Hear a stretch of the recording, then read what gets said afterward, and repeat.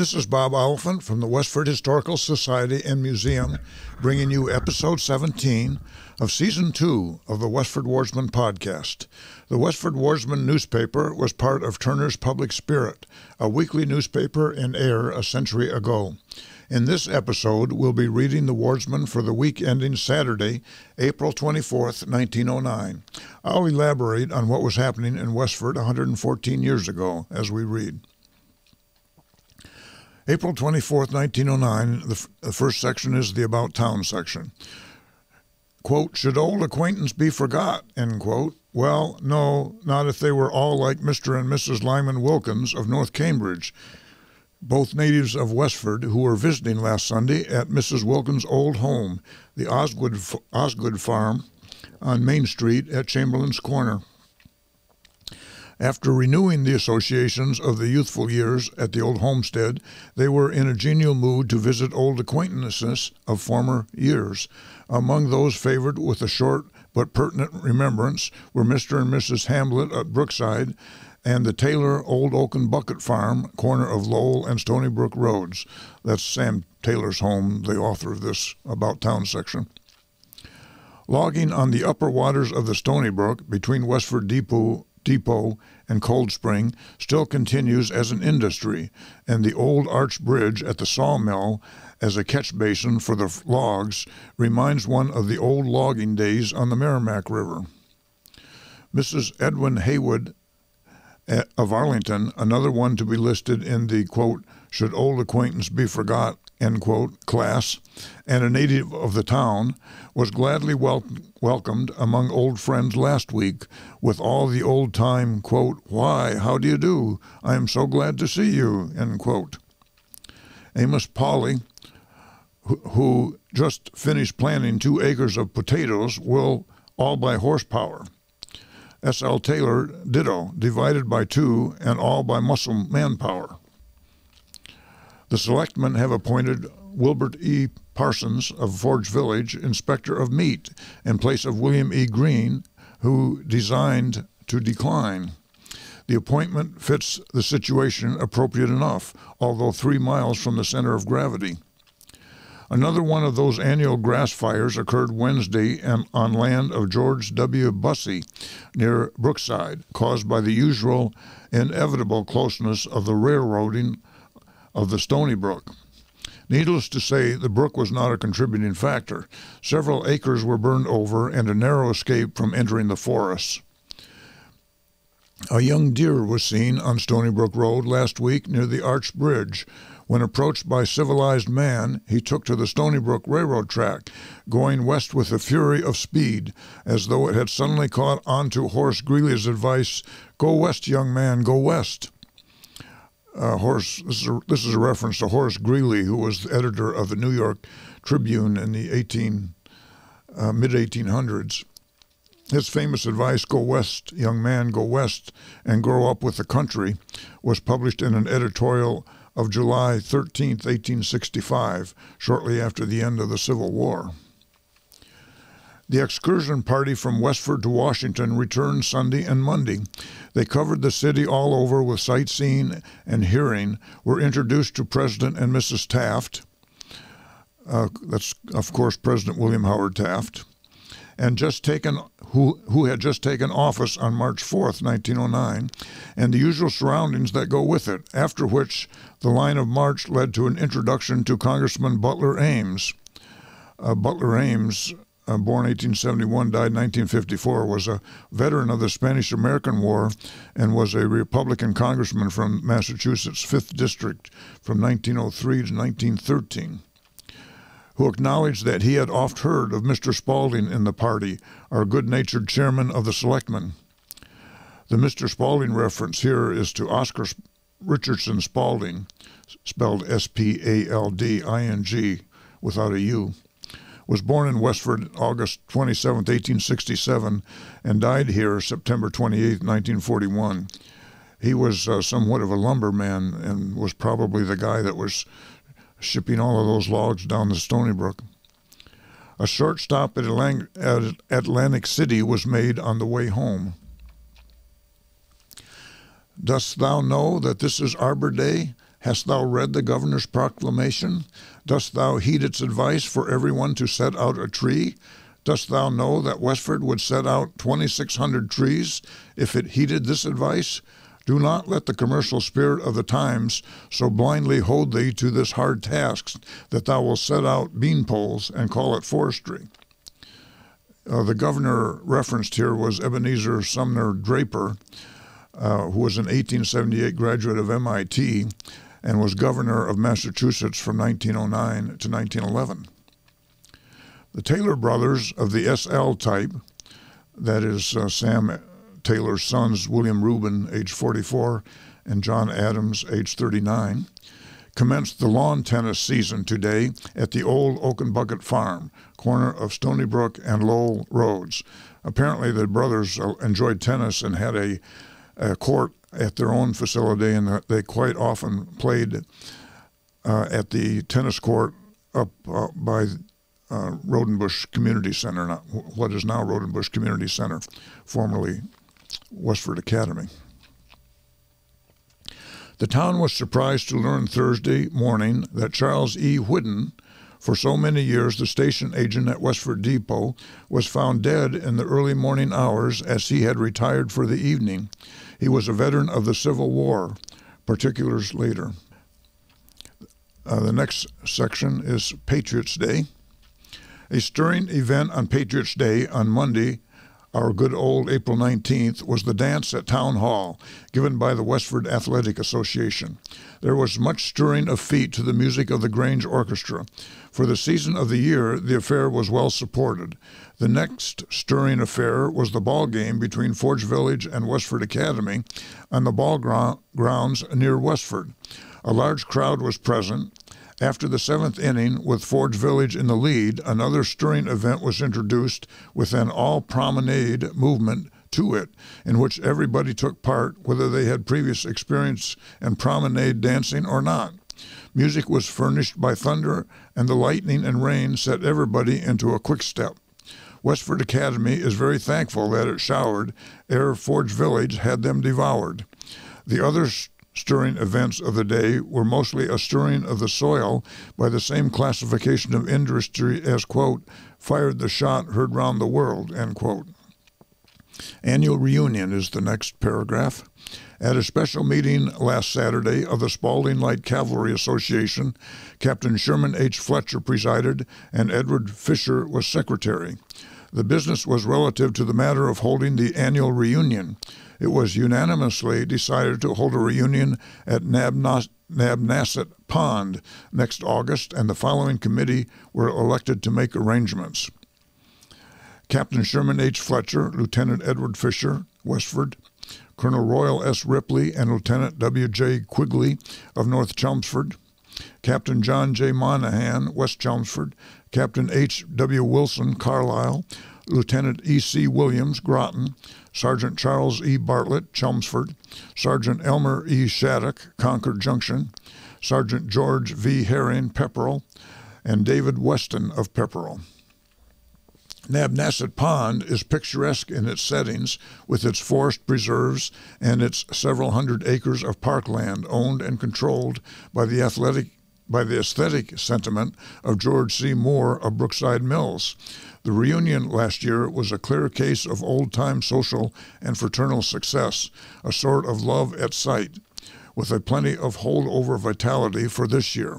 Plan to be there and have a high wrestling match in the rustle of this tempting feast of beauty by nature, with an abundance of crumbs of man. I might mention that Nabnasset is spelled with a double T at the end throughout the Wardsman 100 years ago. The next section is the Westford Center section. Henry N. Hoyt, D.D., that's Doctor of Divinity, not Doctor of Dentistry, Secretary and Treasurer of the Massachusetts Home Missionary Society, was the speaker at the Congregational Vestry Sunday evening. A large number came out to hear him and were repaid with a forceful and original presentation of some of the problems of the churches of the old Bay State and the changes taking place therein, of the country and city church, and the great foreign element problem. There was special music. At the Tadmuck Club next Tuesday afternoon, the subject will be Boston, its historical points of interest, and its present attractions. The chairman of the afternoon is Mrs. Benjamin H. Bailey. It is sure to be a program full of interest, and a full attendance of the members is desired for this last working session of the season. The 3 engineers of the Westford Fire Department met at the town hall last Friday evening and organized. Captain Sherman H. Fletcher was elected chief engineer and John Edwards clerk. It was voted to equip the 3 fire wagons of the 3 villages with fire gongs. Wonder whatever happened to those fire gongs.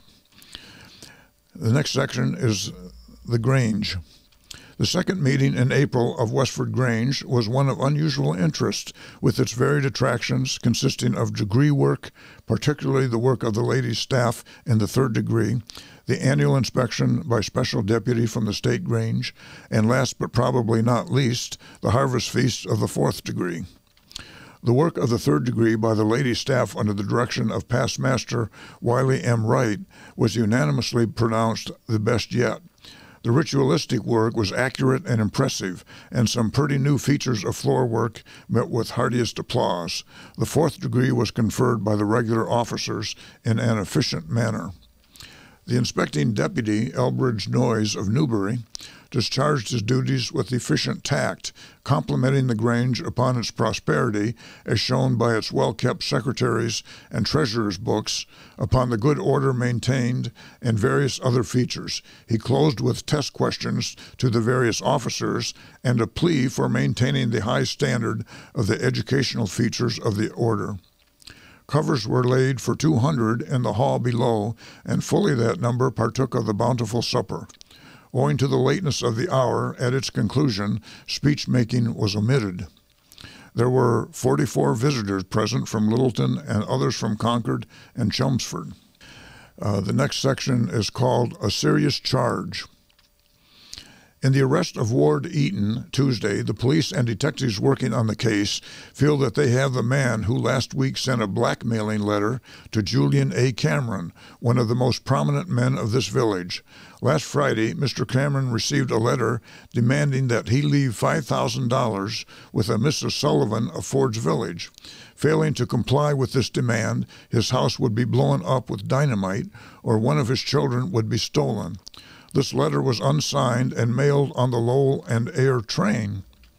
A dummy package was put in Mrs. Sullivan's hands, and on Monday night, Eaton called for it, presenting as his credentials a letter which asked him to take it across Forge Pond to the summer cottage of a Mrs. Lyons. Eaton took the package, but returned with it about an hour later, with the seals still unbroken, and told Mrs. Sullivan that Mrs. Lyons was not at home. Soon afterward followed his arrest by Constable E.G. Boynton, who took his man to Ayer Wednesday morning. The evidence secured failed to convict him, and failing to secure bail, he was taken to Lowell Jail. His case will be deferred for 2 days for the securing of additional evidence. Eaton is married and lives at Ford's Village and was formerly employed by Mr. Cameron, but of late has worked only intermittently. He has a police record. Mrs. Sullivan is considered an innocent figure in the case. The Mrs. Lyons mentioned is only a summer sojourner at the camp, and it is believed her name was used only as a decoy. This deplorable manifestation of the depravity of some human nature has thoroughly stirred our community, and much sympathetic indignation is felt for Mr. and Mrs. Cameron in their trying experience. The next section is the Graniteville section.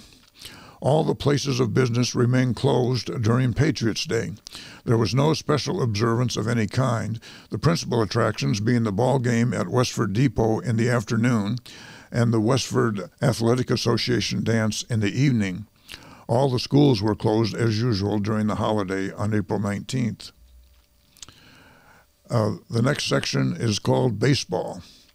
The baseball season opened here on last Saturday afternoon when the much-talked-of game between the C.G. Sargent Shop and the Abbott Worsted Company teams came off on scheduled time before a large crowd of rooters.